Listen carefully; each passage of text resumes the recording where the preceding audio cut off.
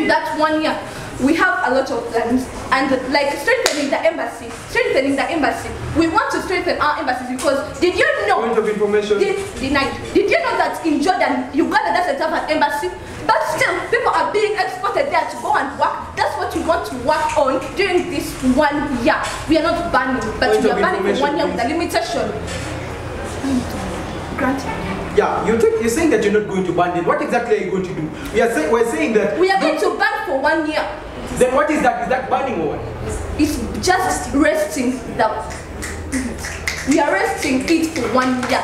That's the punishment we want because we know the benefits you're getting, but we are not selling our people to the Middle East. That's it.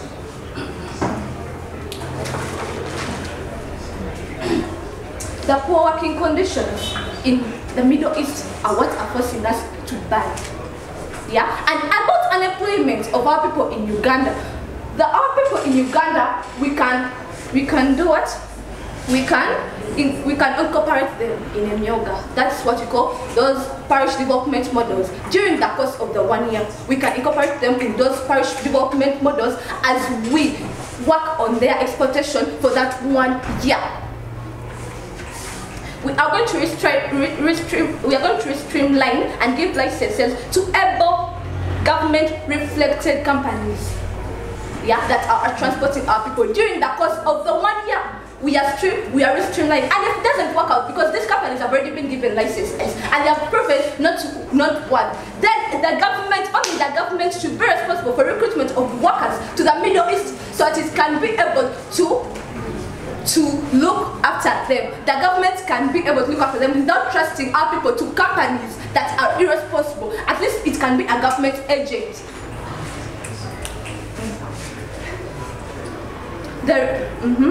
Uganda of recent has entered a memorandum with the UAE last month. We entered a memorandum with the UAE for our people's sake. So that's what we are going to be doing during the 1 year. We are going to seek market for labor in countries with better working conditions. For example, Japan, Canada, and so many other countries, so that we don't depend on the Middle East alone, because we can't keep on people to suffer. That's so interesting.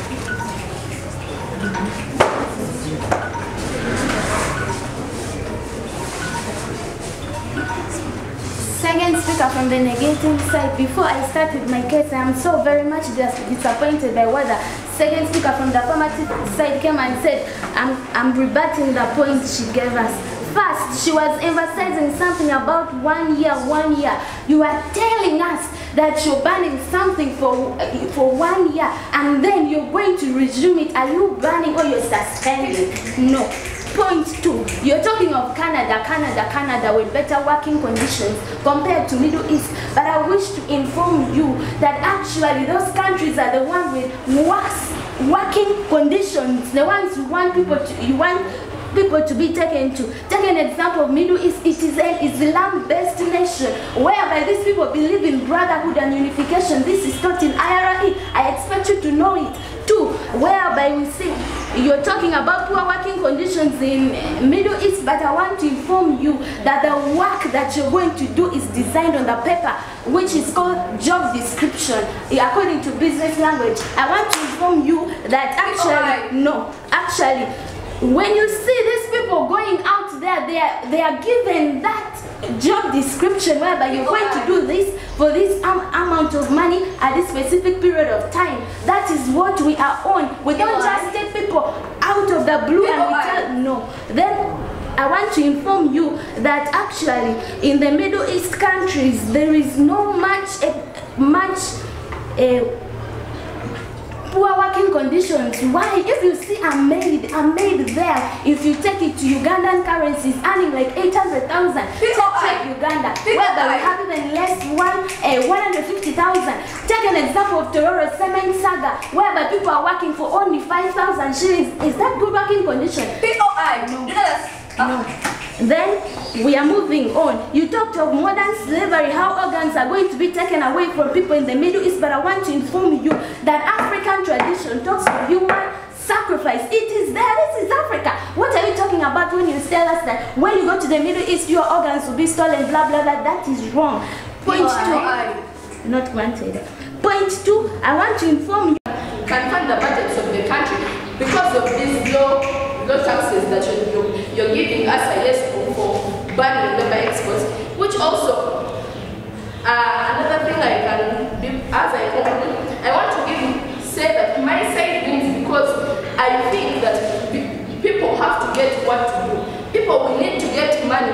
People will need to fund their families so that the country can be. This will even have to promote industrialization because people are going to get money from those countries and they're going to come here and do that industry. Well, of course, they will of course be promoting the labor here in Uganda, but if it refuse them to go, where do you expect them to get from the money?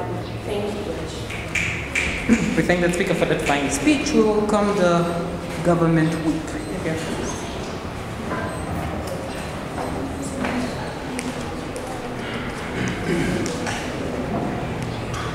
I'll start with 3, 2, 1. So my point is going to get clear is that 1, you cannot get the money that you're going to earn if you're dead, or if you're crippled, or if you don't have an eye, or if you don't have a leg, or if your brain has been mentally disabled.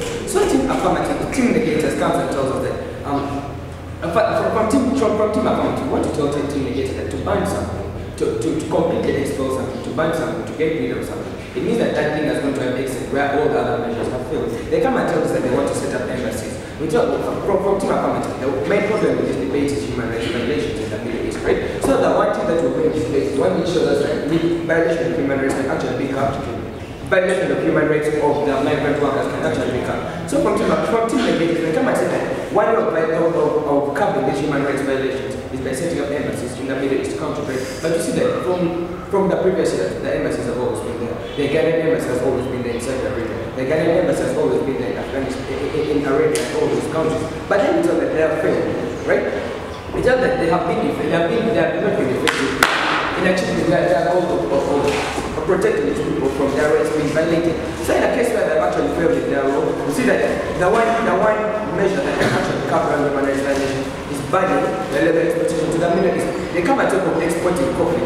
And then we tell them instead of investing this money, instead of investing the money in the embassy, instead of using the money that you have in building this embassy in the Middle East and countries which have already failed, let's use this money to invest in the coffee which is up. Our case, we come and tell us that why are we exporting this? Why are we banning the exportation of this labor?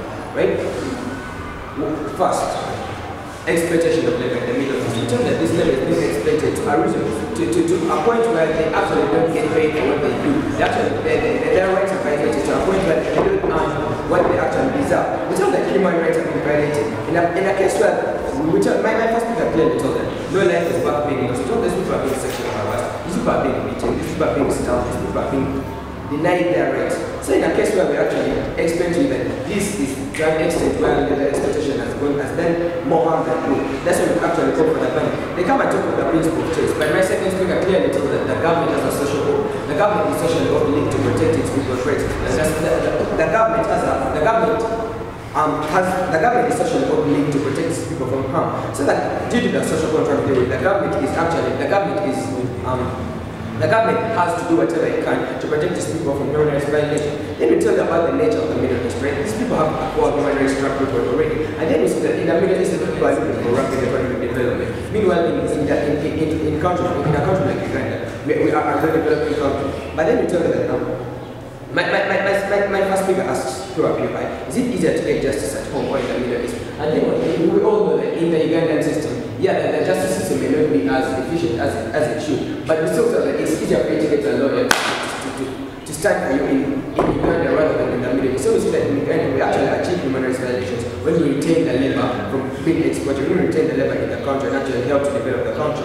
So we tell them actually win this debate because we show you why the labor, to what extent the labor exploitation has actually harmed the government, has actually harmed us. And then we actually rebut all the points and show you how necessary it is to ban the labor exploitation. And they don't actually show us they don't actually show us the benefits and the benefits that we have achieved through labor exploitation in the Middle East. And we told them how bad the Middle East is and how all the measures of exporting coffee, and then setting up embassies will fail at the end of the day. They come and say that these people will go back, will go to the Middle East and come back and invest in the country. But it's not that the nature of people who are exported to the Middle East. It's that these people are people who are exported as experts, people who are exported as maids, people who are exported as drivers. So what you want to tell me that this person does this spoil their function job, right? This person who doesn't have this business mind is actually going to come back and invest. I'm pretty sure that.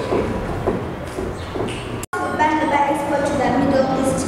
Well, I am in full opposition of this motion, and I'm going to clarify as to why we have to take the cap home tonight. First thing, as the proposition, you mentioned a point about exploitation from the companies, and then you actually replied by saying that economic exploitation is not only in the Middle East, it's also in countries like Uganda. Are you saying that here in Uganda people are not exploited, and they here can work from day to night, every day, every single day, and they'll get even less than one who is working the other side. One working in the Middle East is going to get approximately 500,000 a month, but someone working in Uganda can even get 50,000 a month. What are you saying? Are you saying that they should come and work here and get those low amounts? No. That's why we are saying that they should actually go to the Middle East and work there. Another thing we talked about was violence. You spoke about violence here and violence. The other side more than the violence here. Are you saying there is no violence in Uganda?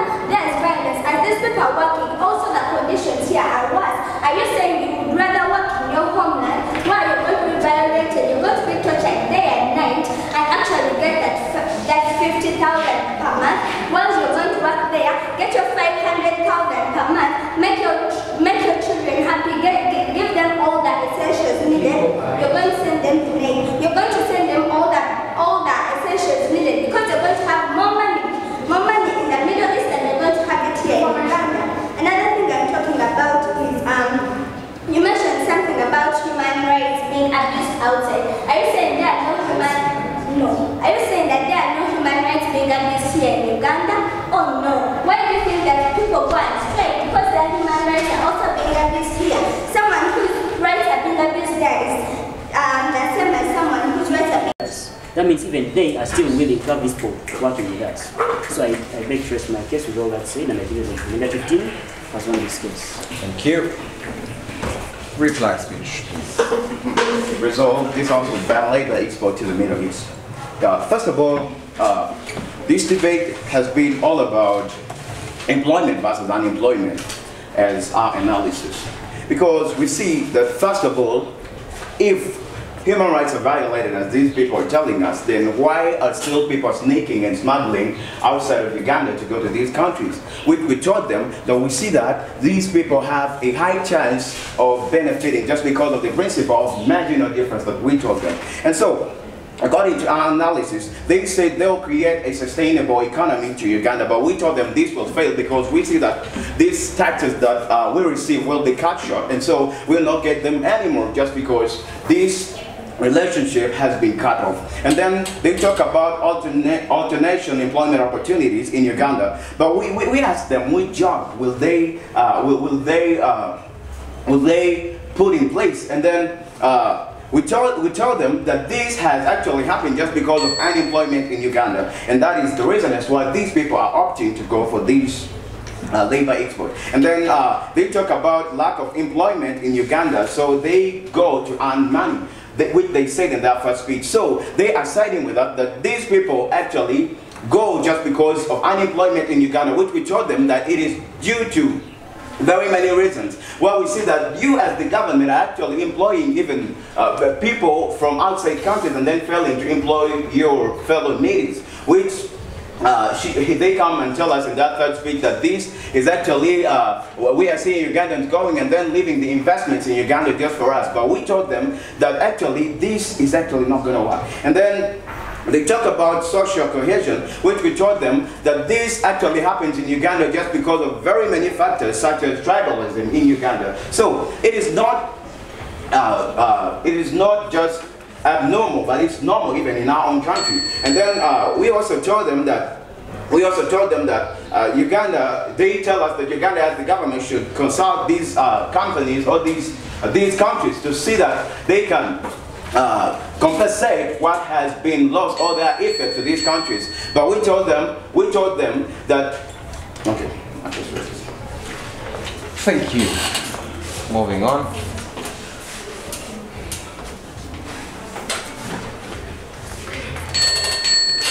Once again, I am Najee Astrid for the affirmative. First of all, our previous speaker came here and lied to us. He said that when something gets broken, you fix it, you do not throw it away. When you fix a mirror, how many reflections do you get? Is it the original mirror you had? Stop lying to us, make more research before you tell us that thing. Then these people were like, the people that come back, okay, those that come, what about those that have remained there? You're not talking about, we are talking about Uganda at large. We are talking about all the labor we are taking outside. Why are you only bringing a few that are able to come back? We are also talking about those few that are left there that are dying from there. Yes, then again, they're talking about unemployment still continuing because we shall cause unemployment because we are refusing labor export to the Middle East. But unemployment is actually happening. First of all, this exportation of labor to the Middle East is actually making people lazy. They're not getting to work hard because they know at the end of it all, they will go abroad. They do not need a lot of qualifications. So let these people come here. We already told you in our action plan that we're actually going to work with the government and other bodies to absorb these people into the employment sector. Our third speaker clearly told you that there's a lot of entrepreneurship in our country. Why are you guys giving us headache? Can you just please listen? And then again, that speaker continued to lie to us that this house, they're telling us about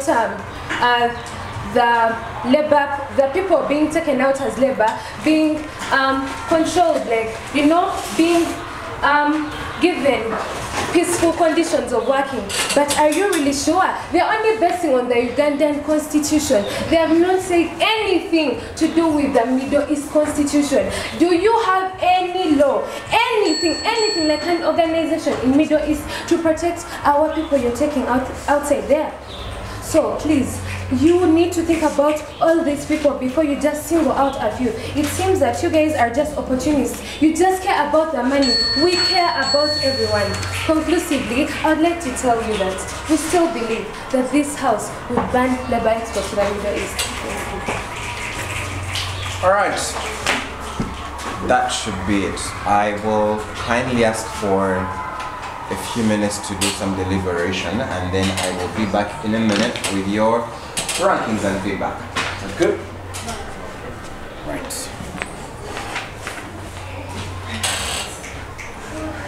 That it is a lie that you want on basis of not colliding with individuals specifically. Like, take your point. Do you believe that every right has a responsibility? Pardon? Do you believe that every right has a responsibility? Okay, look, this is how it works. In every setting, rights were put there that if a right goes beyond where it is supposed to be. For example, if you go for hate speech, we do not stand with you in this debate. We are talking about for that greater good, because ideas that are being shared or being moved is what creates the whole analogy to do with the basic and provisions to the government. Second of all, to avoid problems of rights being taken away. In a world whereby we fail to protect this panel, we will understand that if it is not open, governments have the capacity to take away this. And as it has already been exhibiting in the social media, you see that people are limited from airing out facts. People are limited from telling people the truth, that you stole this, you embezzled this with concrete evidence. People are taken away on that ground and it is not granted. So you might be offended because they talked about the fact, as long as it is holding tourism in it, it means that we want that and it is so good for the community. If it brings at the end of the day an impact that is beneficial and vital for the development of the society, we think we tend to stand with it in this debate. So we do not call for anything outside of that docket.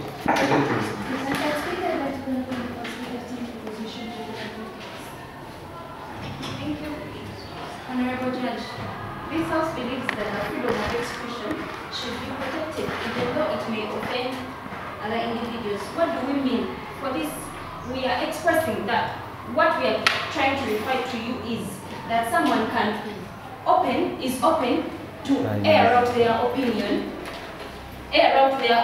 regardless of the frontiers and regardless of human rights. Sorry.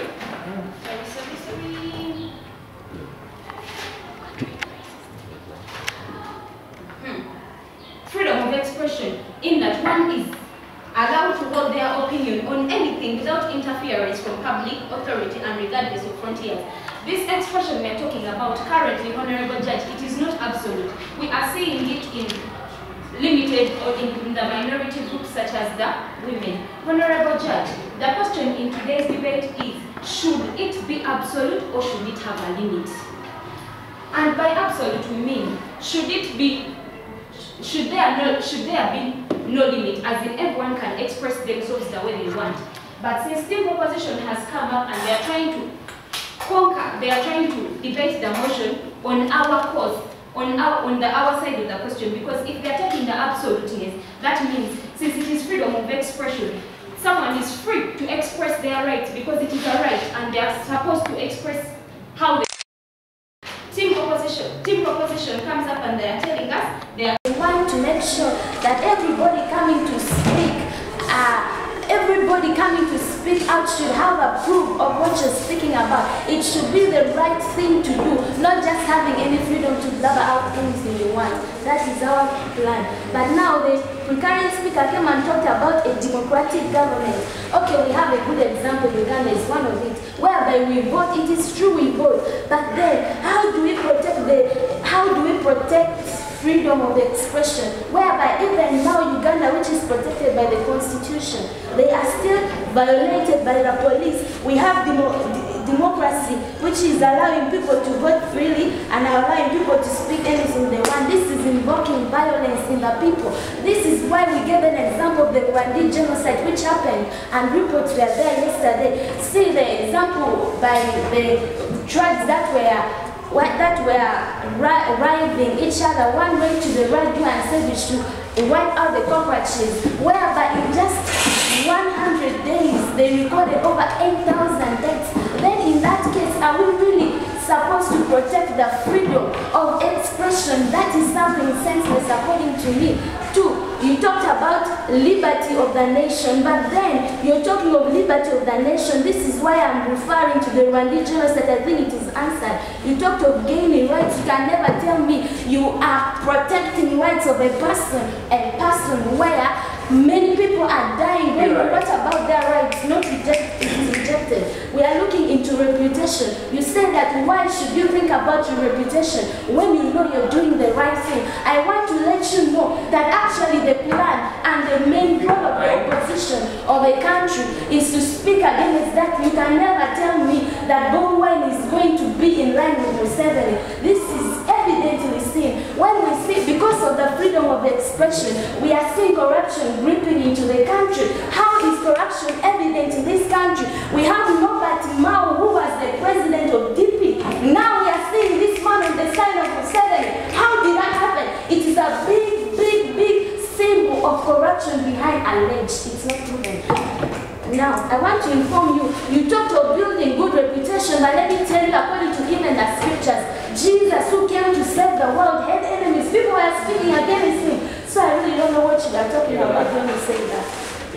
Allow me to go into my case. I think I've answered all your questions. I'll answer you after speak. Preventing harm. This is what I said about violence. We are going to prevent harm if we censure the freedom of expression. We are going to be because this freedom of expression is promoting civility, where we shall have a very toxic and uncivil society where people speak against each other. People don't want take an example of Rwanda, where we have the Hutus and Tutsis, where those two races, they can never meet. Why? They have a freedom to express their hatred against each other. This is a toxic society which is uncalled for in Africa, where we believe in oneness and togetherness for a developing economy. Allow me to proceed to promoting debate and dialogue. Take an example of freedom of expression that happened in the Parliament of Uganda. MPs were fighting. This is something unprofessional and unbelievable. Let's check into the history where urinating on the walls of the parliament, is that something that also needs to be protected? That is the reason why we are saying we should censor, Thank you.